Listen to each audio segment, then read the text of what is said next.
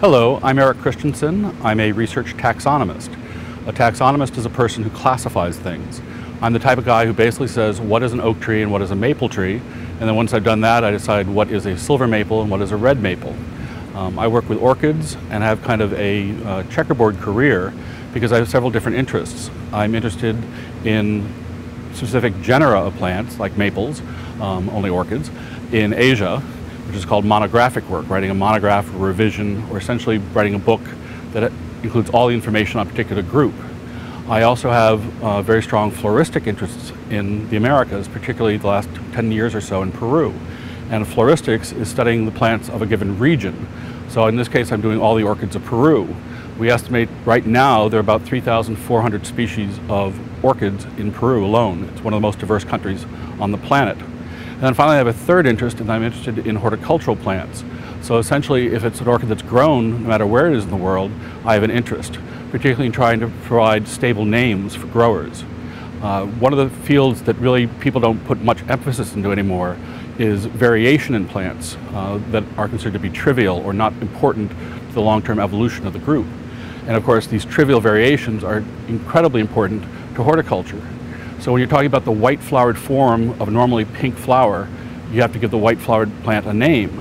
And the problem is one person may use Latin for white, one person may use a word from Greek for white, and so you can have the white form, this rare mutation, under several different names in the nursery trade. And people like me, with an interest in horticultural plants, try to clean those up and give one name so that everyone can be talking about the same thing. In my floristic work, what I'm really interested in is species level taxonomy. Some people study plant families, some people plant a whole genus like a maple, and then people like me study one particular species, like human beings are a species. And the reason I have this interest particularly is I have a very strong conservation interest. And before you can do conservation, you have to have a stable name for a plant, you have to define what the plant is, how you recognize it, and how it differs from other relatives. And then finally you have to know something about the distribution, because with distribution data comes ecology.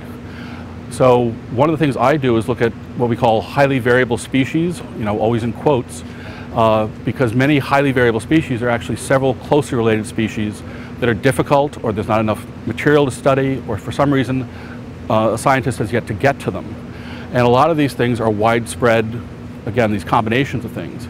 So my interest is taking a species like Sarcanthinae, is a green flowered species from the tropics.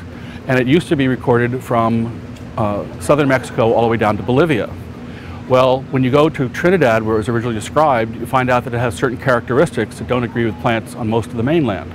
And when I got through, I have at least 5 species.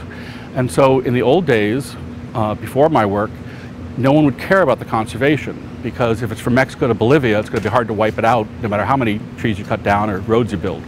But when you redefine it, you realize that the one from southern Mexico is just in southern Mexico and Guatemala, and there's one that's only in Ecuador, and so on. And so you have to rethink all your conservation strategies. And I'm very proud of that when it finally clicks. And it really is a matter of looking at these difficult groups, and you kind of wake up one day and go, oh, that's how I recognize the thing from Ecuador. You finally have to get enough comfort and knowledge with the plants, and not just technical analysis, before you get to realize what these breeding groups are, these species.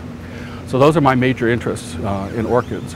I also have an interest in history, and a lot of what I do is from museum specimens.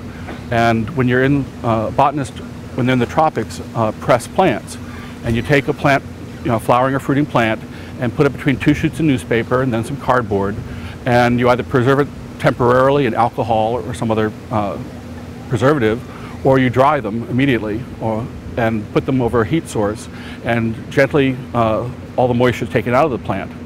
And when you take all the moisture out of a plant, you have basically pure cellulose, just like paper.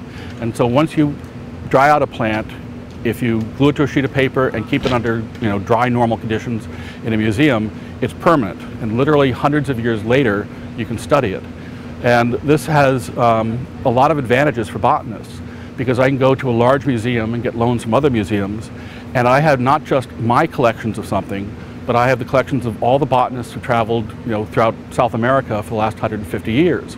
So I get, it's like going to the tropics 500 times instead of just a couple times.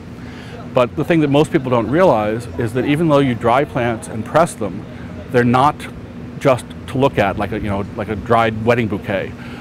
You can take flowers, again, because they are just pure cellulose, and reconstitute them, either in warm water, or I use an ammonia method, and they come back to full 3 dimensions. Now, they don't have their color, but the color is usually recorded on the specimen someplace. But you can take a 200-year-old flower off a specimen, rehydrate it, and dissect it just like you had a flower sitting in alcohol on your table. So it's not a static collection. It really is an amazingly useful tool. The other reason that you need museum specimens is the naming of plants, which is a separate discipline called nomenclature, requires permanent specimens. So you always need what we call type specimens.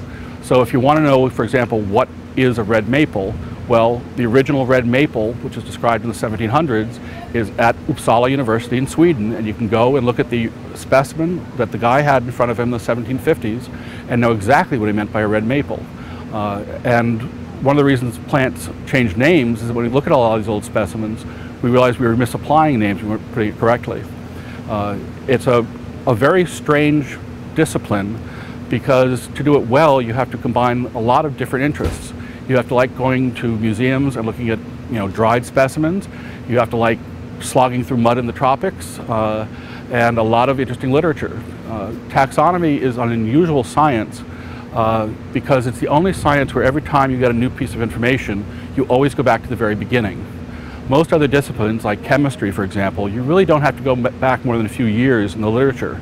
But people like me, if I'm studying the plants of Peru, for example, which is my major interest, the books I need most, one was from 1798 and one was from 1832, and I use them on a weekly basis, because that's the the established groundwork for any knowledge of Peruvian plants.